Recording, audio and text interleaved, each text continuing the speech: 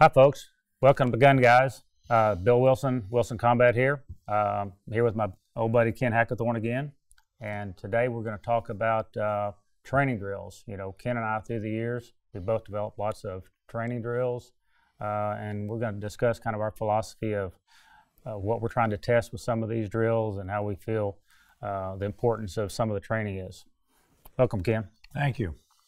You know, it's kind of interesting, Bill. Both you and I have spent a lot of time in this practical shooting game, and I know you've certainly spent a lot of time developing different skill drills, and I have over the years. And, you know, it's amazing to me how many people come and say, well, how do you do this? How do you come up with the idea? And what I always tell them, and I'm sure it's the same with you, is you identify either deficiencies or requirements that you want to achieve. And you figure out, how do I practice this? How do we get to where I want to be performance-wise? And I think the big thing you and I both saw was a lot of guys say, well, I'm really good. Well, how do you judge good? You got to have a standard. Most of the people say when I'm really good, that means they're really fast. Yeah. Not just that they hit fast, but that they shoot fast. And the thing I ran into a long time ago was I looked at, you know, what do you identify the skills that you want your students to be able to perform to, what level? And in the training world, you know, depending on what the market I was doing, whether it was law enforcement, military, or the private sector, you realize that, for example, in the military, the ability to do, say, transitions from a long gun to a handgun is a real important skill. Yeah. And you may go over to the private sector, and the ability to shoot from concealment is really important. So you build a training drill to test those facets of it. And so when a guy says, I can do a one-shot presentation and do 5 of them in a row and have my times averaging 1.5 seconds with good hits, that's a good skill drill to base it on. And I think we all kind of go back to, and when we got started, that probably the most famous skill drill in the world is the El Presidente. Yeah. And Jeff Cooper created that. And it was kind of an interesting story. And he was training the Palace Guard in Guatemala. And when they left, he said, give us something to practice. We can stay good, Mr. Cooper. And Colonel Cooper said, look, you got to practice a lot of things. But no, being bureaucrats, we want one. So he kind of on the fly came up with this El Presidente drill and said, you practice that. And of course, back in that day, if you hit anything on the silhouette target, it was a good hit. And he had about a 12-inch circle. It was what they call an X-ring. If they were in there, that was better. But if you could shoot an El Presidente in 10 seconds or less from concealment, you were considered good to go. Yeah, with just hits on the target. Yeah, hits on the target. Now, that's changed a lot over the years, although you and I both know if you shoot a valid El Presidente at 10 meters, 33 feet, and the targets are 9 feet apart edge to edge, it's still not the easiest. I saw a guy you're going to love. I saw something on YouTube of some young man, and he was bragging about his 4-second El Presidente, and he had like 3 steel targets. I swear they weren't that far apart, and he couldn't have been more than 5 yards away. And he was fast, man. He did like a 3.8. Completely missed a target twice, but he was bragging about his time. Yeah, you know, and it looked like he threw gravel at the targets. And I remember thinking, but what you've done and I've done is we've taken things. Say, okay, I want my guys to be able to shoot on the move, and with all the ranges of motions. Well, why not build a skill drill where they have to perform, and we can base the pass or fail system or the levels of skill upon their hits and their time. And it's amazing to me, a lot of people don't even seem to be able to do this, but for you and I, it's pretty easy. If we identify, hey, there's an issue here we need to address, you've been great at picking. I mean, the build drill, by the way, now is an internationally famous skill drill. Bill Wilson came up with a build drill probably how many years ago? Oh, that was like in the early 80s, something like that. And everywhere you go, everybody wants to know. And I hear some pretty, what I think is bogus build drill figures, but bottom line is, I mean, I tell people back in the day with the equipment we were using, if you could draw and put 6 rounds in the A zone of a USPSA target in 3 seconds or less, you were considered pretty good. Oh, yeah. I still think you are. Yeah. You know, with real gear. Yeah. I mean, and now you've got 2-second stuff is usually with race guns. Yeah. Stuff and now you've come up recently. I remember here a couple years ago, you sent me your 5x5 drill, and that's actually evolved now into a IDPA classifier. Mm-hmm. Yeah. So it's a real quick, easy way to 25 rounds to get a good baseline of how well. And when you get done and you tally your score, you can pretty well tell where you're at. Mm-hmm.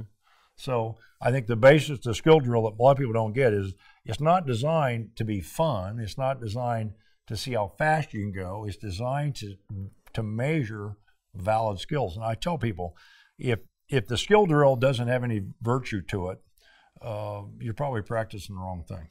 Well, I'm a big believer that you need to pick a handful of drills. It doesn't have to be a lot, Mike. It can be maybe as little as 3.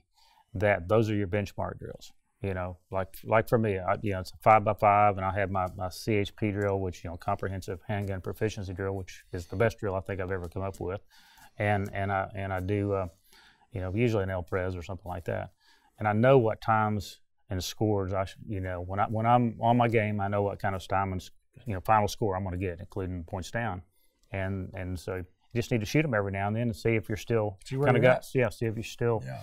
Where you need to be, or you need to get back on the training. Yeah, many decades ago, I did a same thing. Some folks, it was a governmental program, and said, "Hey, listen, what would you recommend we practice? What should we do?" And I came up with something I called the Hackathorn Standards, and it was like a 60-round course of fire, and it was not easy. I mean, you really had to work out of a possible 300. It was not easy. I mean, a lot of the good guys. I mean, for a long time, Larry Vickers, when he was still in the Army, he held the record on. I can't remember what it was, but he had a good score, and it held for a long time until Jerry Barnhart shot a higher score. And I think, if I remember correctly, and I may be wrong, but I think at one point somewhere, Rob Lathan shot it and cleaned it. I mean, that's, of course, only Rob Lathan can do that. But it's kind of like, here's a whole bunch of things you should be able to do, and you got to do them really well in order to measure up on this particular course. Yeah. And I just recently, I remember I sent you a copy of my, what I call the church security qualification. Actually, I call it the sheepdog qualification course. Remember, sent it to you. What do you think? And your comment back to me, I remember you said, well, too many starts, too many draws. Well, from a match administrator standpoint, you're 100% right. From a training standpoint, you were 100% wrong in that the one skill those people really have to have down is to be able to draw the gun from concealment and fire. First shot's got to be a good one. So if anything, out of 30 shots, there's not enough draws in a sense because they don't practice. And so sometimes you got to force feed people through a skill drill things that make them get better whether they like it or not. Yeah. And you and I both have seen people, when you put out a particular skill drill, they go, oh, man, I don't like that. The reason I don't like it is because they don't do well at it. Well, especially if it's part-time. I mean, you take all these shooters these days that are the speed demons, they don't like to shoot a part-time skill drill. They really don't. And the other thing, which you and I have seen, which I sometimes I shake my head at, is we live in a world shooting-wise, and you and I have been around this for a while, where everybody wants to measure the performance on speed. They always say speed and accuracy. Well, actually, that should be the other way around. Yeah. I'll tell you an interesting deal. Many, many years ago, when IPSC was just starting, and you remember Jim Cirillo was involved. Oh, yeah. And we were at some match, big match somewhere, and I remember, and I was a young hotshot, and I thought I was, back then if you were an A-class shooter, you were really good in those days. And I was an A-class shooter, and I thought, man, I know where I'm at, and I'm burning it down. And I remember asking Jim, when you were in those various shootouts you were in, how did you determine how fast you needed to shoot? I mean, the word that has evolved is called splits, which I find when people start talking splits, you might want to push the delete button. Yeah. But I asked him, I said, how did you judge the time? I mean, how did you figure out how fast you needed to shoot?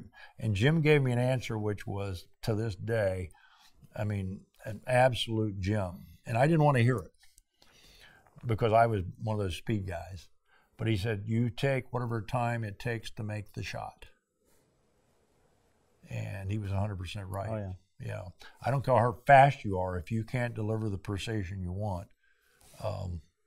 you're not going to get the results you want. There's no question. Speed can, if you have to time a guy with a sundial, that's a problem. Yeah.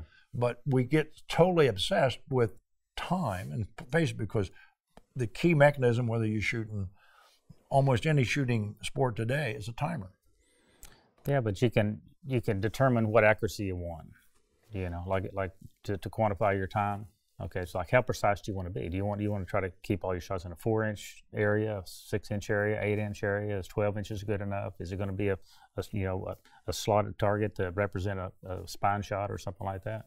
Yeah. Once you set your parameters of how Changes. big area you're trying to keep your shots in, then kind of your speed adjusts to that. Oh, absolutely. I mean, just like you said on the early El Presidente, just hang the hits on the target anyway, or like today, 3-gun stuff. Well, obviously, speed is pretty much paramount. It's more important than accuracy. Well, but you go to the Bianchi Cup, it's the other end of the spectrum. I think it's kind of interesting that I can remember some years ago you were back in Ohio where I lived, and I was doing that first. Larry and I were doing that first 1911 anniversary class, and we went to dinner. And some discussions. Joyce was sitting there. We were talking about IDPA and changes and what we thought was going on. And Larry spoke up about you need to change the scoring from half second for every point down to a full second. And there were some people who said, "Oh no, they would never accept that." Well, and that has come to pass. By the way, it pretty much didn't change a lot. The guys that win, the guys that lose. Yeah. But it really does make you pay a little bit more attention to where your bullets are going. Oh, yeah.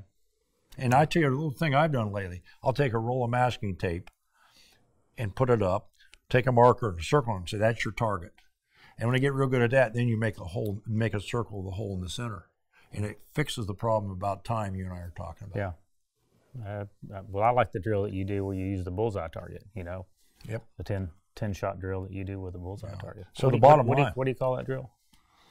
The test? Yeah, the test drill. Yeah. Larry Vickers has made that famous. Okay. The bottom line is skill drill should reflect ability to measure standards of skills or ability that you need to have.